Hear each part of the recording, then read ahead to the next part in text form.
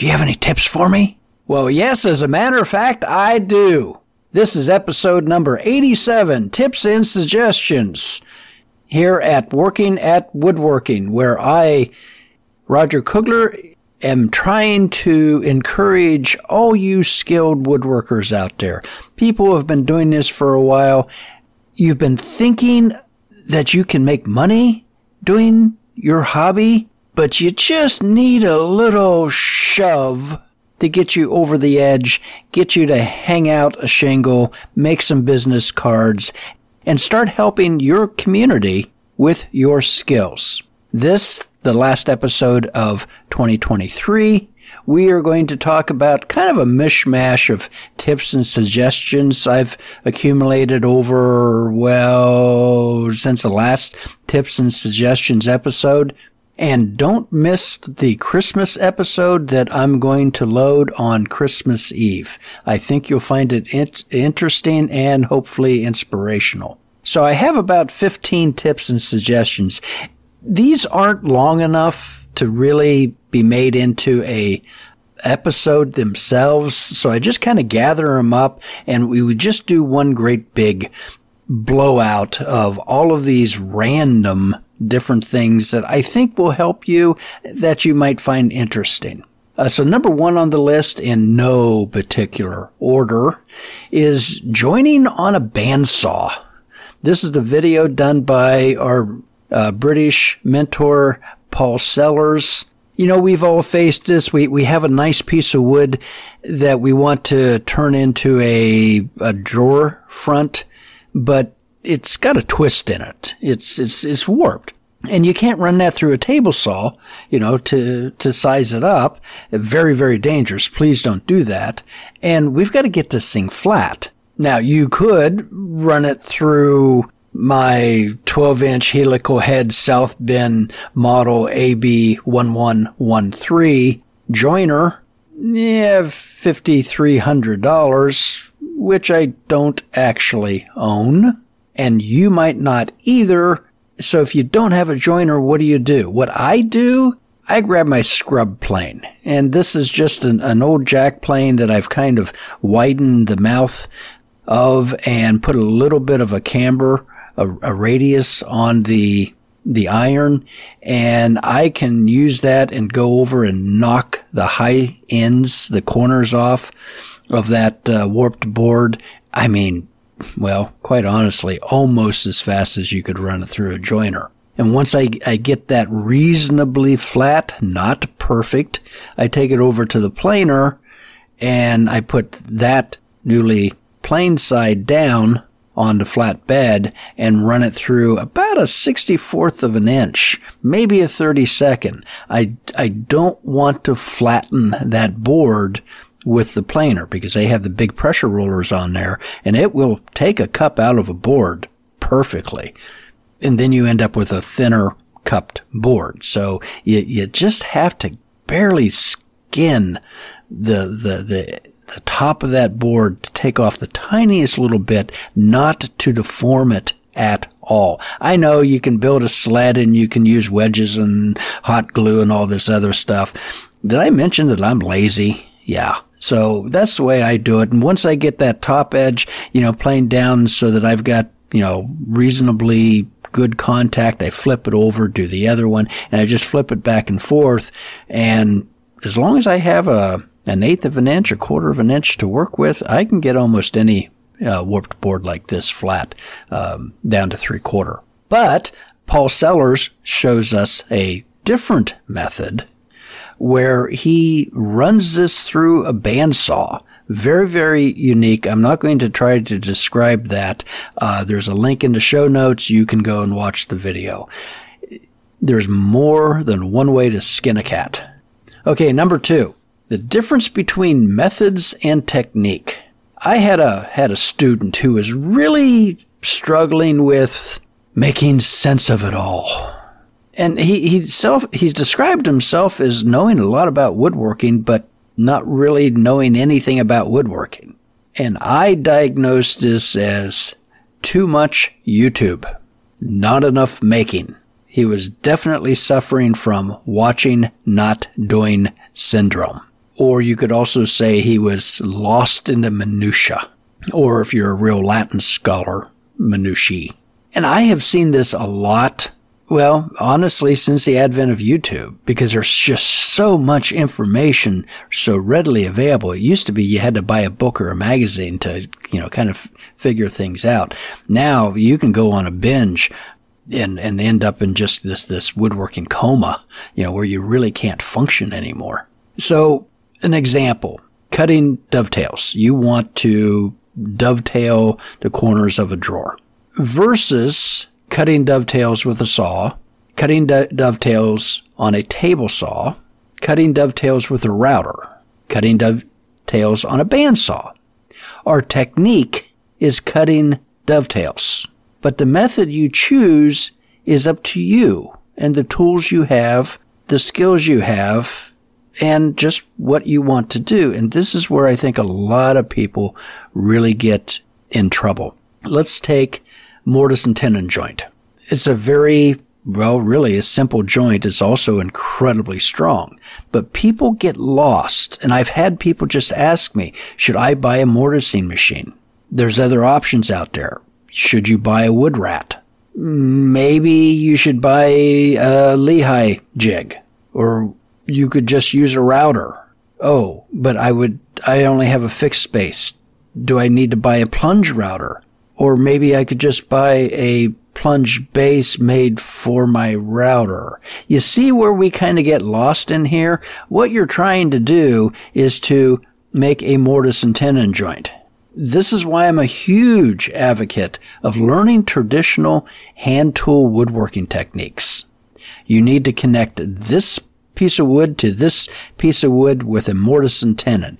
You lay that out, with pencil and a combination square or a tri-square or a mortise gauge. You pick up a chisel and you start whacking the crap out of it. If you're really sophisticated, you use a mortising chisel for this. It's not hard. It doesn't take that long. And it's actually kind of self-satisfying in a way. And then you cut your tenon. If you know how to use a handsaw, you can cut a tenon.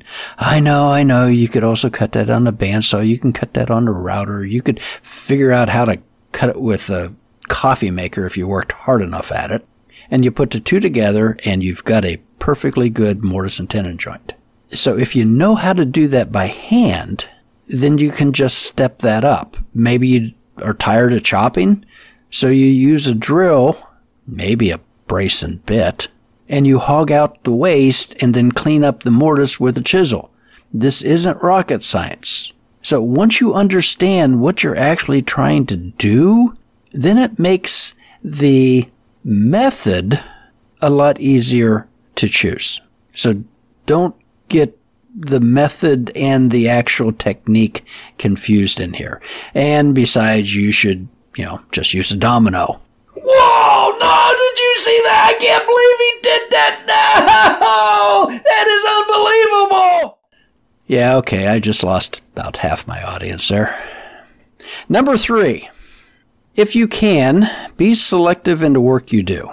There are some jobs that will make you money. There are some jobs that will lose you money. There are some jobs that you will learn a lot and expand your skills.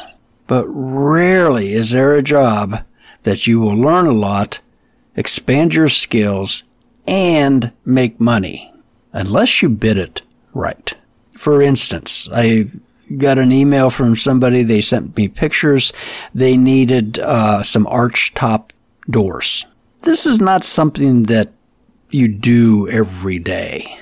And oh my gosh, how can you just say no to those nice, graceful curves? This is a rather challenging woodworking project, but if you've never done it before, approach it with a little bit of skepticism, because if you're kind of in a time and cash crunch, who isn't, you might want to pass on that because you think you can do that in 10 hours, and you might end up 16 hours into this project. Hence, you didn't make any money on it. Unless you kind of have the forethought to realize, I'm going to need to tack on another 20%, maybe 30%, because I really don't know what I'm doing here. Just saying, be aware of what jobs you can make money on and what jobs you can learn from. And there's no harm in learning from a job, because you're going to present the customer with a number, and if they accept that, go for it. And if they don't accept that, well, maybe you could lower price a little bit, or that's a clear sign that you just pass on the job altogether. So if you can be selective, you'll probably make more money. Number 4. You remember back in 2022 when the federal government came out with the $600 rule? That was a rule that would require every third-party payment processor, i.e.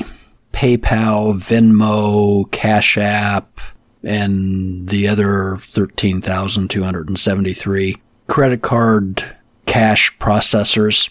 You would have to declare that amount of money as income on your federal tax filings, or those payments would have to be designated as a gift or reimbursement. And there was a lot of flack about this from just about everyone. And they decided that, I think it was in December, they decided that they were not going to do that for, I think it was 2022. And then they tried it for 2023, and they decided, nah, we're not going to do this either. A large part of that may have been due to the severe labor shortage that the IRS, is experiencing. We just haven't been funding the IRS, very well. So what about 2024? Nah, we're not going to do it for 2024 either. So kind of rest assured, everybody really had their hackles up about this, and rightfully so, I believe. And I may be very naive, you do your taxes, you give to Caesar what is Caesar's. And if you're in business, you're Joe's Woodworking, and you're getting money through PayPal or Venmo or something like that, well, you should be, doing your accounting properly and reporting what needs to be reported. But this was going to be very awkward whenever you needed to reimburse your parents who paid largely for a family vacation, and you would have to transfer, a large sum of money to them. You'd have to designate that as a reimbursement, or the IRS would be breathing down your neck. So, nope, don't worry about it. Not happening this year. Number 5, retail pricing.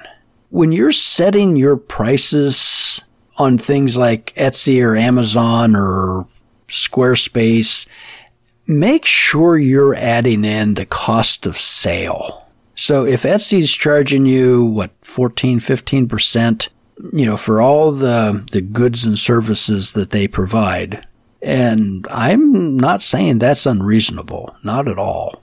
Make sure you factor that into your price. If you figured out that you could sell a Twidget for $100, you counting your labor and your materials and your time and your overhead and things like that, you need to also factor in that 15% into that price. So depending on how you do that, you might end up with $115 that you really should be selling on that particular platform. Now, if you're selling on more than one platform, let's say Etsy and your own website, can you have different prices on different platforms? Yeah, there's no rule or law that says that you can't do that. On my website, I'm using PayPal for the payment processing, and that's 3%, I think. So I could have lower prices on my own website than on Etsy. However, that website's not free. I'm paying, to have that hosted. I have my own time into, the coding and maintenance and things like that on it. So that should be recovered somehow. So in the end, you might end up with the same price on both platforms, but make sure that you're just simply pricing it right so that you're recovering that cost. Oh, one other little factor on selling on a big platform like Etsy and your own platform, sales tax. If you've noticed, if you've been buying anything online, you're paying sales tax unless you're in one of those few states that don't have a sales tax.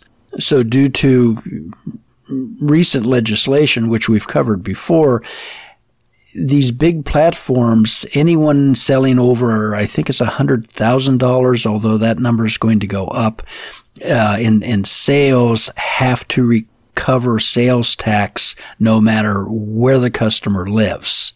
If you're under that $100,000 threshold, like myself, I don't have to collect sales tax other than the state that I live in. So that could be attractive to some customers.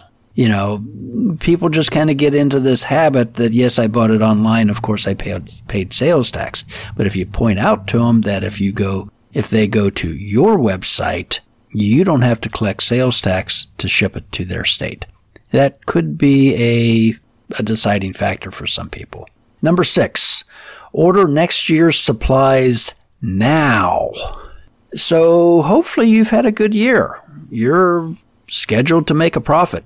And I know that you've been keeping your books absolutely immaculately accurate, up to date as of yesterday, or maybe last week, or last month, last quarter, and you're going to make a profit. You can lower your tax bill by increasing your expenses. So how do you increase your expenses? Order the supplies you're going to need next year now.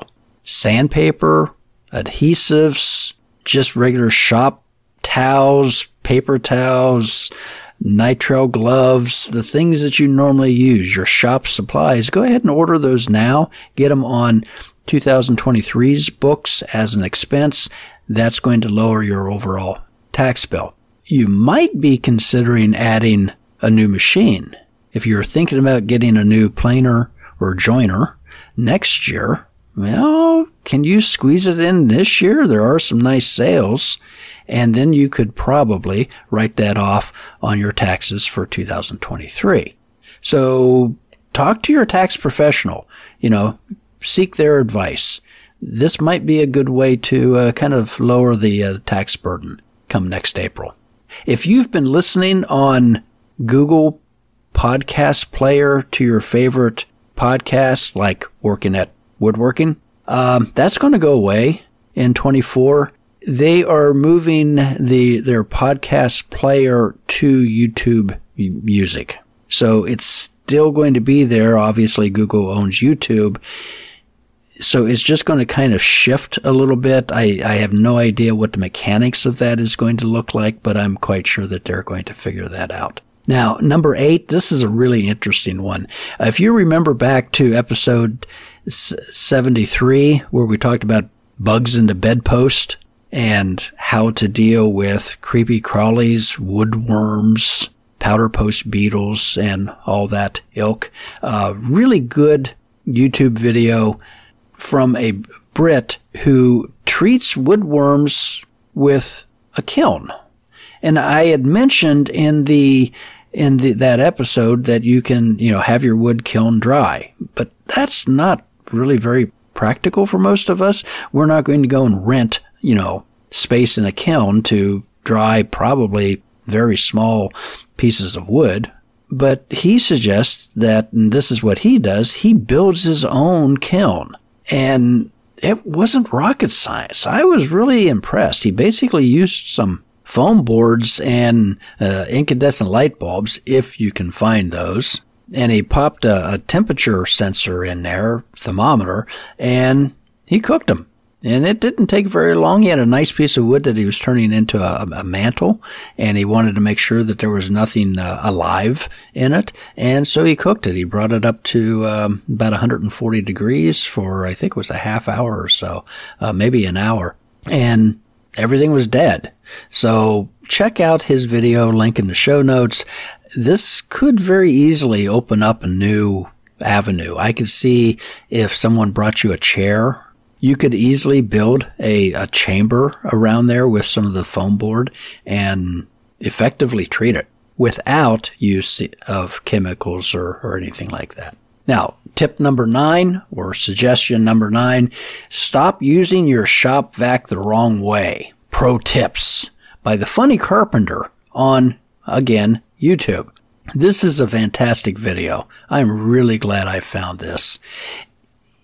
He's talking about something that we all use, a shop vac. A lot of us may not have a central, dust collection system, with a big, cyclone dust collector and bag, and we're using shop vacs. So watch this video, learn how to save some money using how to improve your efficiency using the shop vac, and most importantly, increase the air quality in your shop. Very, very good video. Number 10, using pallet wood. Danger. This is a website that I don't even know how I found it, but not all pallet wood should be made into a headboard. And I know that that's a very, very popular thing for a lot of people to do, either due to the price of lumber now, or just for the style of the reclaimed look.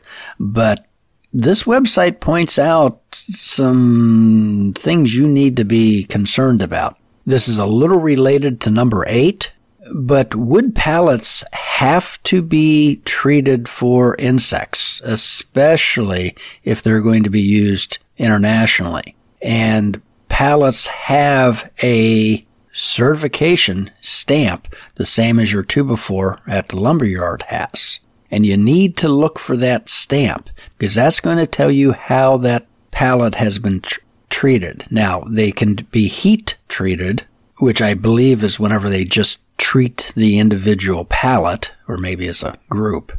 They can be made from kiln-dried wood, which is going to kill any little critters, or they can be chemically treated. Now, the most popular chemical apparently is methyl bromide. In fact, the stamp will actually say, I believe it's MB for methyl bromide. You probably don't want that for your coffee table. And the other one that I see this all the time is they're blue. The pallets are blue.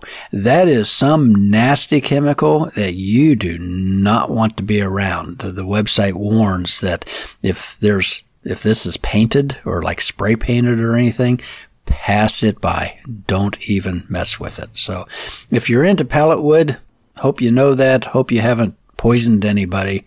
Number 11. This one is going back to Etsy. Etsy wants you to be a star seller. That means that you ship your products on time and you respond to customer inquiries in a very efficient manner, i.e. within 24 hours. If you're not a star seller, your shop is probably not reaching the height of the search engine within Etsy. They'll kind of, depress that, because they want to bring their best shops forward.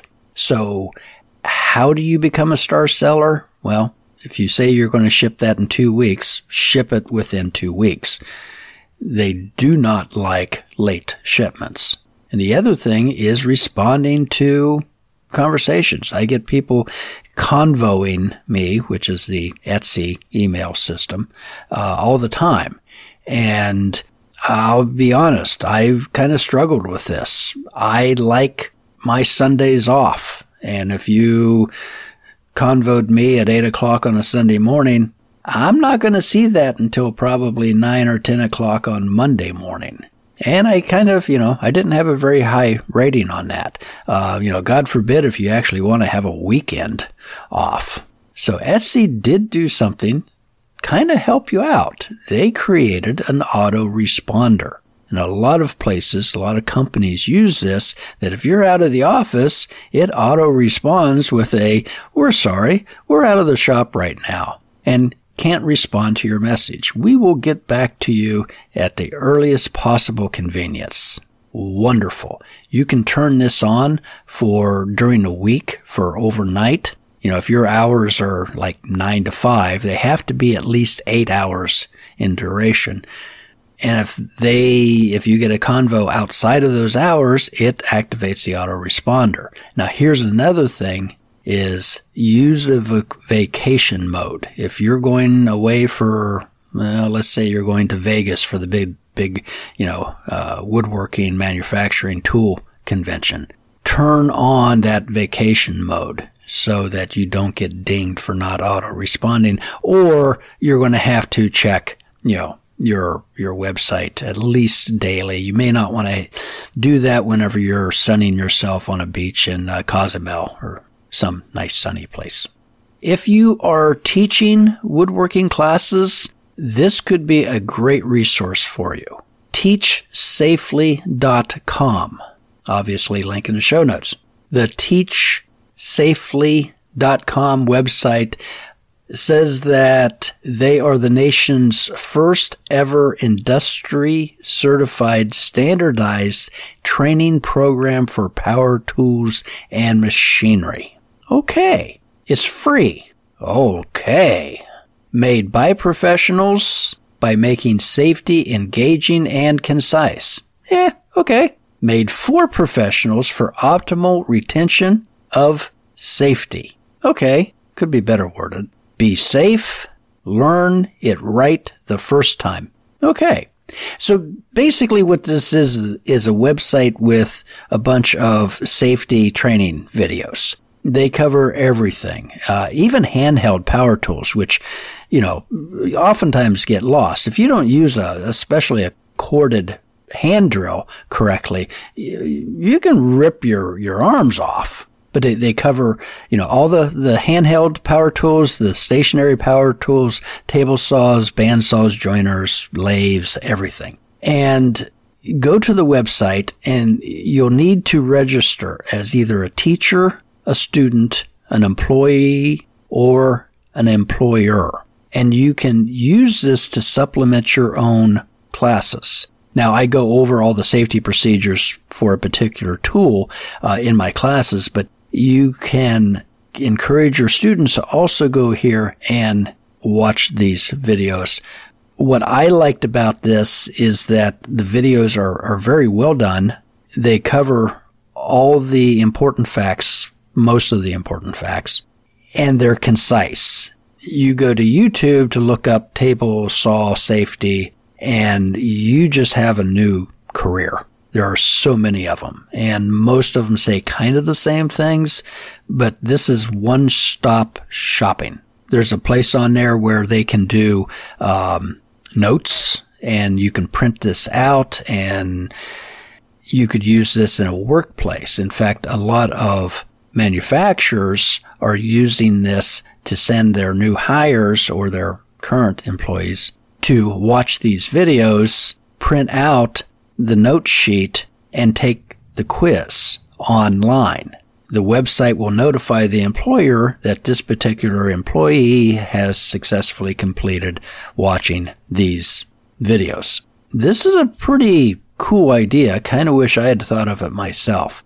And this may even tie into, for business, it may be, helping to reduce their insurance rates, or it just might be codifying your training process, which that can be a major stumbling block for, kind of that small to mid-range manufacturer. So anyway, check that out, teachsafely.com. Did I mention it's free? Yeah, I think I did. Number 13. Sriracha sauce bottles. Yes, you heard me right. Sriracha sauce. That's that really yummy, hot, spicy red stuff that you can put on, like anything. Those bottles are made to withstand nuclear waste. Sriracha. They won't melt if you put mineral spirits in them or alcohol in them. And they are free because you bought the sriracha and you ate all that up, and then you washed out the bottle really good, and then you put whatever nasty chemical in them that you want. And you didn't have to go out and buy a nasty chemical bottle and spend a bunch of money. And sriracha's yummy. Number 14. Man, have you shipped anything lately? Shipping is so cheap. I can't believe it. I'm shipping products to California from the middle of the country for half what I paid last year. Unbelievable. I mean, when's the last time you actually got excited about shipping costs? I mean, usually it's like, oh yeah, shipping's going up. Gotta raise my prices. USPS is kind of at the forefront of this. They have what's called ground advantage. And I have no idea how they're doing this. I just know that I like it. So you can still ship priority mail and express mail next day type thing. But this ground advantage is a pretty significant price savings. Now, of course, you're always giving up something for when you get less money, and what you're giving up is time. Now, I'm still using Shippo for my Etsy sales and ShipStation for my PayPal transactions through my website. Shippo just never could quite get together with PayPal on this, despite my numerous comments to them. So whenever I use Shippo and I've got the order, it's automatically fed in from Etsy, and I have options. I can ship this USPS priority for, I don't know, $10, UPS, $15, FedEx, $14, and it will give the days to arrival, how long it's going to take. Priority mail, it might say 2 days. FedEx may say 3, so on and so forth. USPS Advantage will say 3 days.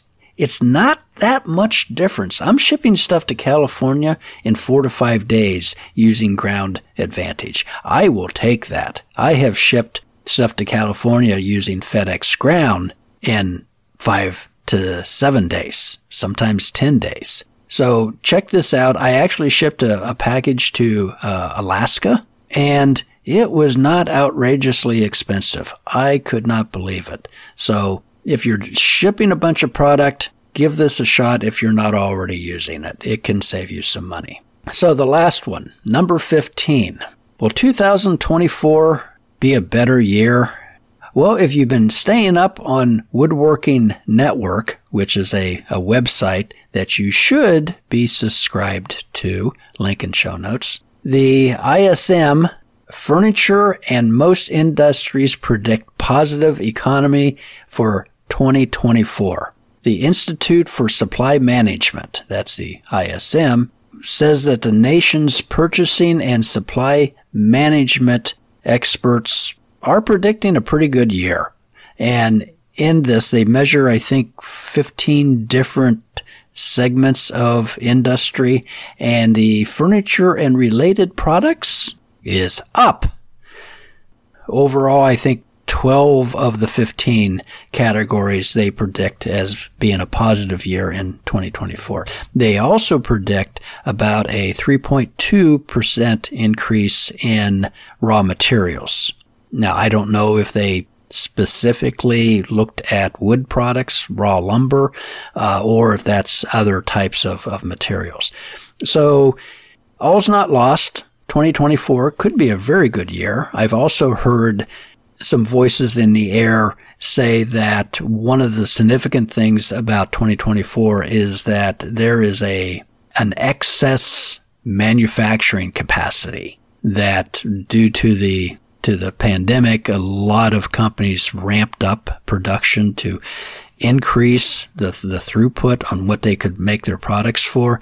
And now that's kind of sitting a little idle.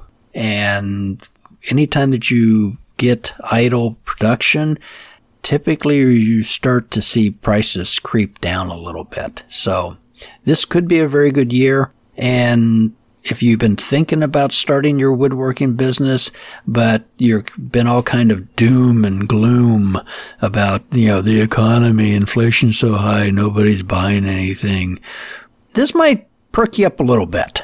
This might be the perfect time to go ahead and launch that new business. So recommendations for this episode listed in the show notes, basically all the videos that we talked about, also the link to Woodworking Network. woodworkers.com. And I'd like to give a special thanks to listeners in Tampa, Florida, USA, Brisbane, Queensland, Australia, and the 2 listeners in Kenya. Really appreciate that. Now, 'tis the season to be generous, and if you would like to support Working at Woodworking, I would greatly appreciate that. Your donation will go to, well, to be honest, it'll pay for my server and my wonderful editor. If you do think there's a glimmer of hope in 2024 and you are thinking seriously about launching your business, but you still have some questions or maybe you just need a good pep talk, I'm always available for coaching. I plan on taking some downtime between holidays. That's typically when I do some shop projects and actually have fun doing woodworking. I'd be happy to talk to you. So until next episode, Merry Christmas and Happy Woodworking.